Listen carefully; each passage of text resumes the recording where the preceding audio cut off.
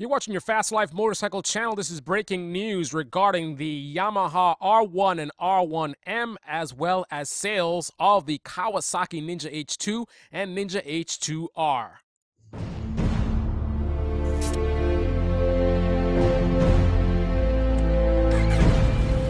2015 YZF R1 and the R1M.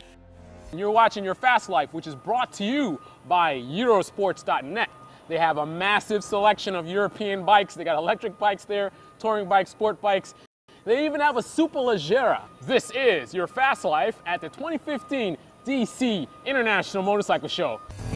So first, let's start off things with the Yamaha R1 and R1M. For 2015, there is a pending recall on those motorcycles. Now, this information is coming from asphaltandrubber.com, so I cannot confirm this information directly from Yamaha. Obviously, we want to hear what Yamaha has to say about this. The source listed by asphaltandrubber.com is Bothan Spies, but again, I prefer to confirm details directly from the source rather than third party. So I cannot confirm that this is in fact true, but Asphalt and Rubber is saying this, and the information that they are saying is that, again, the 2015 Yamaha R1 and R1M are both being recalled. The reasons are quote-unquote second gear wheel and pinions, which might break under extremely high stress and or improper shifting. They're also indicating issues with the third and fourth gears, which may become deformed or break. All right, so what's the bottom line here? The bottom line is it looks like there's a possibility that later this week, you guys, Yamaha R1 and R1M riders, are going to be getting a notification from Yamaha indicating that your bike needs to be recalled, because this is limited to certain VIN numbers. So the question is, do you have one of the bikes that are in this bad batch of bikes that needs to be recalled?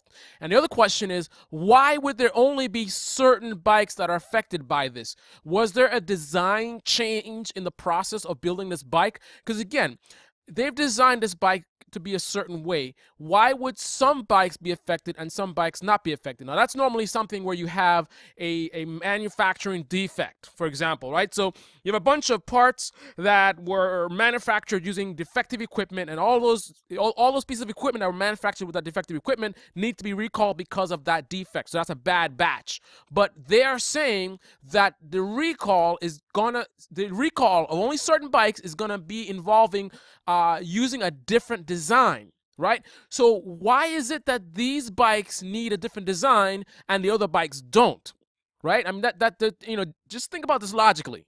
The only reason that the other bikes would not need to be recalled means that they have a superior design which is not affected by this particular problem.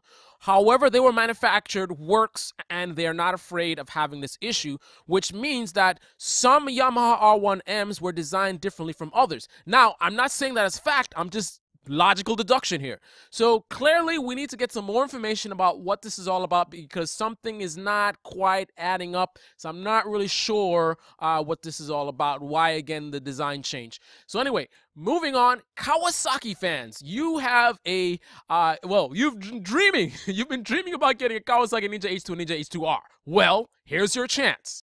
So Kawasaki just recently introduced the availability of the Ninja H2 and the Ninja H2R.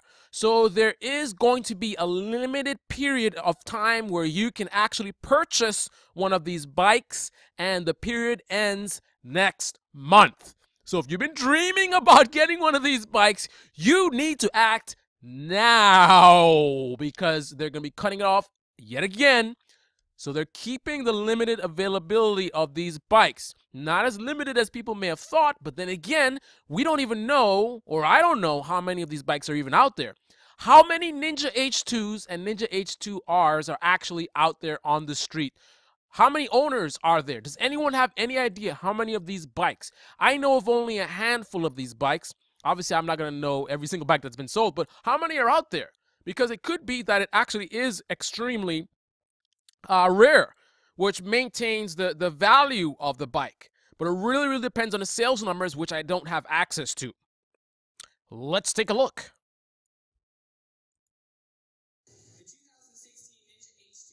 The 2016 Ninja H2 and H2R are certainly limited release motorcycles. The H2R will be sold on a first come, first served basis through Kawasaki's customer order program by placing a deposit at Kawasaki dealers. The customer order program has begun. It began 3 days ago on November 16th and it will end on December 11th. So we ask you, the media, to get the word out that this bike is available right now. You must place your order between now and December 11th to get one. The MSRP of this motorcycle will be $53,000. And the deposit, I believe, is a 10% deposit to the dealer. The Ninja H2, which is over here on my left, will be also $1,000. And the deposit, I believe, is a 10% deposit to the dealer. The Ninja H2, which is over here on my left, will be also a limited release motorcycle, but it is a dealer order program, which means that the dealers have already placed their order. Those dealers that have a unit, you can go ahead and walk in and buy the motorcycle just like Special normal. thanks to Motorcycle Extremist, one of my top subscribers, dealer network, and we'll have to find one in the United States for that consumer. If you have any news scoops that you want to send me, definitely go to the channel page, go to the About page, and you can send me a message there. Also, you can reach me at Twitter at carlylespicks. Also, I'm on Instagram at carlylespicks. I'm also looking to feature as many of my subscribers as possible on the channel. I've already featured awesome people like Chris Carter. What's up, Chris Carter? And others. AK Deluxe Rider, I haven't seen you in a while. Where are you, buddy? But he was definitely featured on the channel as well. And I want to feature as many of you guys as possible. Remember, this is all about community. And I want to interact with you guys as much as possible. I want you guys on the channel. It's not just me giving you videos and news and stuff like that. I want to feature you guys on the channel as well, help you guys to grow your channels. And obviously, the top subscribers are going to get the most of that. That's my return to you. Like, we're actually going to be helping out Motorcycle Extremists. That's going to be coming up pretty soon. We're going to pick out some luggage for his bike. I believe it's SV650. And we're going to do a video about that as well. So stay tuned for that. This is your Fast Life Motorcycle channel. I got some more stuff coming up as well. Let's take a look. So I'm going to give you a quick sneak peek at some stuff that I have coming up. Here are some of the videos from the Long Beach International Motorcycle Show. So BMW is the most awesome company out there, and our bikes are amazing. And for 2016, we're going to be doing amazing things. And take a look at this bike here and this other bike. And we also have a new XR, and the BMW S1000 RR is an amazing bike, and blah blah blah blah blah blah blah blah. Come on, BMW. Who else do we have here? I was gonna play. Actually, I already recorded this with them talking, but it's so, like, you know, blah blah blah blah blah, mumble mumble. I can't really hear what they're saying. Not picking on BMW, just in general. I don't know what it is with a lot of these motorcycle companies, the presenters, man. Wow, I've seen some really, really bad presentations from some of these motorcycle manufacturers, and I don't know what it is. It's not just this industry though. I've seen that also in marine as well.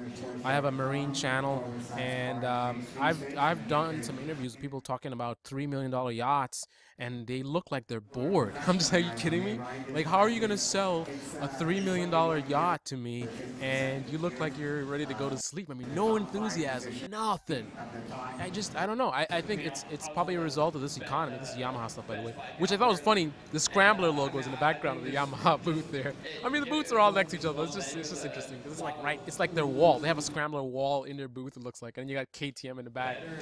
But anyway, I think it's maybe a result of the economy. So you have people that are doing multiple jobs type of thing. So maybe back in the day, you'd hire someone who specifically is all about doing presentations, and that's their skill set.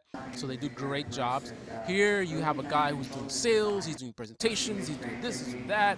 He's also the CEO, you know. So, you know, we pay the price for this kind of stuff, you know. So that's just how it is. But regardless of the reasoning behind it, I mean, it just really sucks, you know, when you're trying to watch these presentations and it's just putting you to sleep. Well, that's why you have your fast life, right? But unfortunately, there's so many bikes. I mean, these guys, they work for Yamaha. All they have to do is learn Yamaha bikes, which there's a lot of Yamaha bikes. But for me, I'm doing Yamaha, Honda, Kawasaki, Suzuki. You know, there's a lot of bikes, man.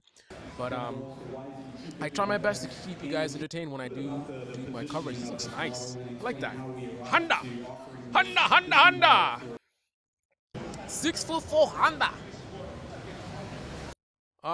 Yeah. So we got some Honda bikes. Some more Honda bikes. We met most of you last year at this event.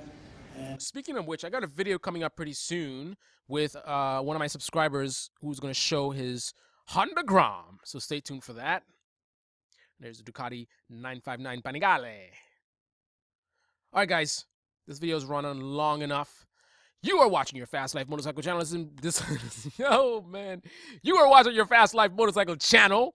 Doing it live. So there's no editing here. And this has been breaking news on the Yamaha R1, R1M recall, and also the sales of the Kawasaki Ninja H2 and H2R. Stay tuned for more coverage from the 2015 International Motorcycle Show. We're going to be going to New York. That's official. Discount codes are in my latest video on Carlyle's Picks, my Carlyle's Picks channel. Latest video about the show has a discount code. If you're going to the IMS show, definitely check that out. I'm still trying to get free tickets for you guys. That's pending, but the discount codes are available. So go ahead and buy your tickets now to go to the IMS International Motorcycle Show. And on that note, I'm out. Yay, yay! I don't know what's wrong with me tonight.